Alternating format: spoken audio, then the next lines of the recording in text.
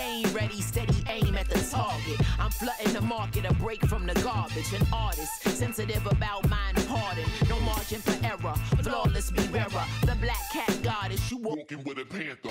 Painting these pictures with words like hey, it's your girl Madam Money, aka Trap, and welcome to the official Sort in the Game album review of 38 Spesh and DJ Green Lantern's 1995. Make sure you hit that like button, make sure you hit that subscribe button, and let's get it. Now, 38 has been having a hell of a year. As the leader of the trust movement over there on his own, he has produced a number of projects: Chez Noir's Juno, Martyr's Prayer, and Sacred Psalms by El Camino. In addition to doing Army of Trust 2, Ways and Means by Rashid Chappelle, 1,000 Words by 1,000 Words. He also put out 6 Shots this year. He also put out Special Blends, which is just a beat tape that I use for one of the focal points over here for our timeline cipher. Salute to everybody involved. Wait for the next one coming out. It's coming out real soon, real dope shit. He also did Community Service for Street Justice. Also Top of the Red for Chase Fetty, who did a project with Flea Lord this year as well. And he also did Loyalty Interest 2 for Flea Lord. So when 1994 came out, I really thought like that came out last year, that was like a compilation album. I didn't know if 1995 was going to be along those same lines, you feel me? But most certainly he just held it down on this joint. Like, this shit got me so super excited. It's crazy as hell. Shout out to CP10 for the artwork on here. You feel me? Everybody is loving it. It's just like that graffiti type style, black and white. Like if you sitting in your high school just drawing and scribbling in your book instead of fucking listening to the teacher and shit. I fucking salute CP10 all day for everything that he brings to the table when it comes down to the artwork in the underground. Now, DJ Green Lantern, you know that's a legend in himself. Whenever I hear his name, all I think of is the invasion, the infiltration, and like the part he played in the 50 Cent Eminem, like Ja Rule, Benzino beef on the come up. All of those mixtape was hard. He also did Graph's Oracle 1, 2, and most of 3 that had dropped this year. He produced Ludacris's #1 spot. If you didn't know, a couple years back he did Butcher on Steroids for Benny the Butcher. He also just hosted Benny the Butcher's artist Heem's Heem BSF album that just dropped. That review is also going to be on the page, so make sure you check it out. Just legendary tags. Also had his hands involved in the Barzam 2 with Royce the 5'9". Just legendary work. You feel me? This is the man that was behind D Block's 2 Guns Up. Like, let's get it right when we get down. Also last year, he like one of my top 3 beats for 2019 was Undertaker versus Goldberg. You feel me? Or for Hitler with Heard Me 7 for West Side Gun. Like, I'm telling you, he's just legendary in his whole own right. So when this shit kicked off, right, and before we even like go another further, like, you guys is lucky I'm not out here with motherfucking Tommy Hilfiger overalls, one strap down, one leg up with a bandana tied around the joint to keep it up. Motherfucking my Timbs tied loose as hell out here just dragging them, you feel me? I got the fake moan because you already know what it was going on down there. I need a Scully, I need a blunt in a real Dutch, big Dutch, not no cigarillo type shit, and I need a fucking 40 in a brown paper bag to bust a nigga head open with the shit when it was still glass. You understand what I'm saying to you? So when I heard this shit pop off, DJ Green Lantern, he starts this off with all these scratches of all these top tracks that was going on in this time period. You feel me? And he made a reference in there. He said he's in the lab. Now, for y'all who don't understand, that was his Hot 97 show where he would do exactly what he did on this project. He would take people's acapella verses and beats and just mix and switch all of that shit up. He's one of the very few like real DJs who did this. So whenever y'all see me put in the lab on the timeline before I come in here doing this for y'all, it's because him I do that, because that stuck with me so hard throughout all of these years, like in the lab. This was how he popped shit off for everybody. So salute to him on that. You know, it's crazy because, like, this is an album that is paying homage to the golden era of hip-hop. It's paying homage to radio freestyles in that time period. And a lot of that shit went over your head. You know what I mean? Y'all don't sometimes take a project for what it's worth. You always want to put y'all 2 cents in there. I heard somebody say, oh, 38 should have spit over the intro to this. Hell no. This intro is a legendary intro and is letting you know what's about to happen on this album if you know what's good with it. You feel me? Also, you're saying, you know, this is a cheat code for 38, spitting over these hot these like top beats from ever. And it's like, no, this is him just paying homage to one of these like flawless eras in hip-hop and holding it down on this, because the whole vibe on here is a mixtape freestyle type vibe. Like, you feel me? The transitions throughout this will let you know that if you didn't catch or you wasn't knowledgeable about what Green Lantern was doing back in the day. So just want to let y'all know, like, you know what I mean? Like, grab a pen and a piece of paper because we about to get busy over here. I'm the teacher. Sit the fuck down and let's get right into it, all right? First track off of here, Round Table. Now, this is AZ's track off of Do or Die. You feel me? More money, more murder, more homicide, featuring Nas. Like, this beat right here, like, all of these beats should take you back to a time period where you just be like, yo, the first time I heard this, like, I remember the first time I heard this was on a late night, like, on some real shit. It just, like, flawless beat, one of the top beats in hip-hop, period.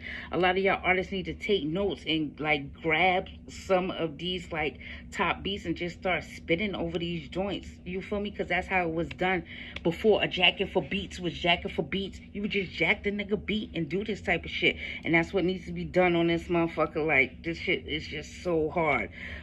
Fed set up surveillance across the street. They got some visuals but no audio. We rarely speak, and I just let you know the vibe that 38 is on throughout this whole process. Second track on here, Home Game, infamous ice cream beat, only built for Cuban links. Raekwon the Chef, Method Man, Capadonna. I usually give Capadonna mad shit for his verse on here. We're gonna let everything slide today. 38, he ends the track off saying, bring it back to my city like a home game. But in here he said, the judge got dates to lock me, but I was upstate eating steak and broccoli. That mean, hey, you ain't got what it take to stop me. Dining room and plates, Versace. Like, spit that money shit. You feel me? Spit that money shit. This is what I'm saying on this.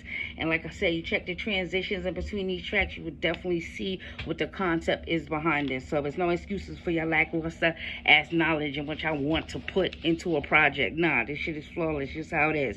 Next track on here, Chalk Board. Taking LL Cool J's Who Shot You? I Shot You. I Shot Your remix. Keith Murray, Fat Joe, Foxy Brown. Later on in hip-hop game, this beat was also taken over for the 50 Cent D-Block beef, with 50 Cent coming out with Problem Child and Jadakiss and Styles going over the same beat. This is one of the, like, few times in hip-hop this has happened where somebody takes the same beat that the niggas spit off of in a diss and, like, spits over it and motherfucking murders the shit. If Big was alive, he probably spit in your face as Jada to 50. You feel me? Let's go. 38 on here. What the fuck I got a talk for? Hustle remind me of a chalkboard. All I see is green and white. First block of Raw gave my team some life. 2 pots going off like it's beans and rice. You feel me? Later on in his rhyme, he says nothing causes locked jaws like fiends and pipes. Now his face changed color like he Jesus Christ. And I was like, Jesus Christ. Let's go. You see what it is. You know the vibe. All right, next track on here, Returns, and this is off of Onyx. This is Onyx Last Days. They also did like Last Days Reloaded with Dead Prez, but like, yo, this is Sticky's like hottest verse in history. Sticky Fingers, hottest verse in history, you feel me? South Suicide Queens, you feel me, coming on here. And later down in the game, because just like on some real shit, Eminem versus Lotto, you feel me, from off of 8 Mile. I still feel Lotto won this battle since this conversation was coming up, but this is the same beat that they spit over. Lotto was like, I spit a racial slur, Harky sue me. This shit a horror flick, but the black guy doesn't die in this movie. And I always that shit just always just run with the kid. Lives rent free in my head. You feel me? We don't make threats to niggas. We make shootings, funeral arrangements, wakes, and viewings. I'm the predecessor of the upstate movement. In '05, I was upstate weight moving. And then he goes on to say he doesn't mind being the Michael Bivins of this new edition, and I feel him on that. You feel me? He's just like, you know, he's behind the whole operation. He's the one doing what he got to do to get everybody where they need to go, and I respect him for that. Next track on here, 2 Forks spitting over the jizzers, shadow boxing off a liquid swords, featuring Method Man. Method Man on that track was like, my third eye seen it coming before it happened. Like, this was just dope. Just like dope beat selection on here. You feel me? I cook up everything, but I don't do pork. 4 pots on the stove, so I hold 2 forks. Got a flow that remind you of the old New York. Change the game. We about to make a whole new sport. And fuck it. He ain't never lied to you and none of this shit. Like, just to be honest with you. Next track on here, Lifetime. This is the Loonies. I got 5 on it, beat classic, and I'm glad he threw this in here to give y'all just like a West Coast vibe from, you know, these Loonies from Oakland. You feel me? Giving you just a little bit, look, a little taste of diversity on this joint.